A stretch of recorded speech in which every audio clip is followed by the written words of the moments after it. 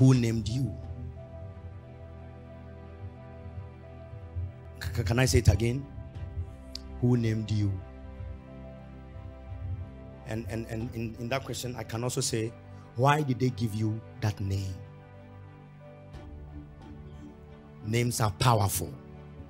Sometimes God meets somebody and say, before I bless you, I want to change your name. Why? Because names can follow a person for a long time. Jacob, a great guy, but his name, he was named based on the situation that happened. When he was born, he was holding somebody's leg and they called him Jacob, Yakubu, which means a deceiver, because you are holding somebody's leg.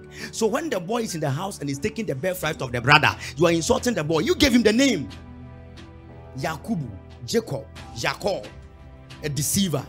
Angel shows up and says, I want to bless you. Says, I want you to bless me. Not until you bless me, you not go. And the angel said, okay, I'll bless you. And you said, but before I bless you, what is your name? He said, my name is Jacob. The angel said, no way. When I check in the spiritual realm, you are not Jacob, you are Israel. He said, no, how did you call me Israel? He said, you are Israel. He said, you are Israel, but they call you Jacob because of the condition. Sometimes they can use the condition surrounding your birth to name you.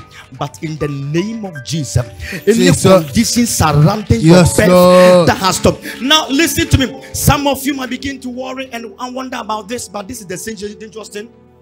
The condition might not be surrounding your birth, but the condition might be surrounding the birth of your great-grandfather, and now you carry that surname.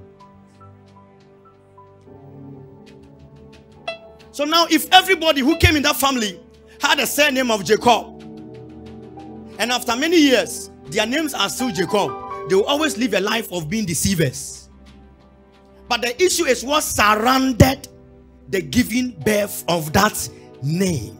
So why that name showed up, it's not because of anything, but it's because of the condition. Why did they give you that name? Why that name? Names are powerful. Names are strange. Names are very dangerous.